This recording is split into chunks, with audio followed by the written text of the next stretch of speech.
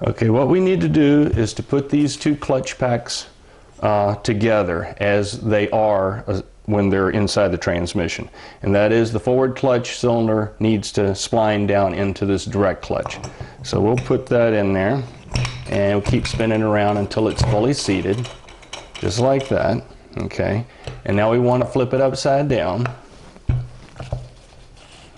like this, and I need to put the number 2 thrust washer on the stator support. Remember, find the 2 holes that it lines up and fits nice and flush. I've put a little bit of Vaseline on it to kind of glue it in place.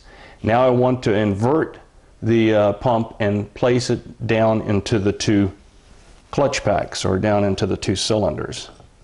Alright, and I just keep wiggling around until it gets by all those slip rings, just like that. Now we need to make another quick check. What we want to determine is how much number 1 thrust washer thickness to put in. The number 2 thrust washer I used happened to be a 75 thousandths of an inch thrust washer.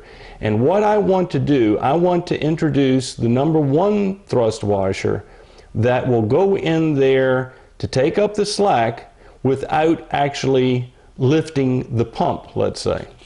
So I've got this thrust washer right here. It's a fairly thin one.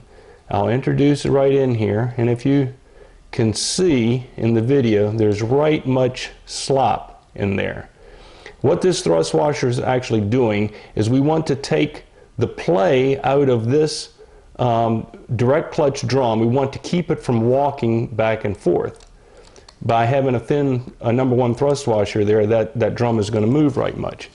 Let's try another one. I have a slightly thicker one.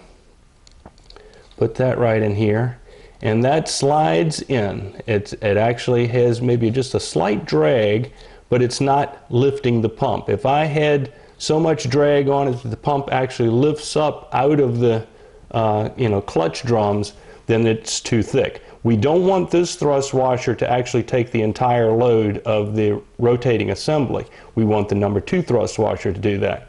We only want this one in there just to take that slack out of this drum to keep it from walking back and forth. And it looks like that one is going to be the perfect one. If I wind up having to change the number 2 thrust washer to get my end play right, I'll need to recheck this and again determine which thrust washer in the number 1 position will fit the bill. Looks like this one's going to be fine here.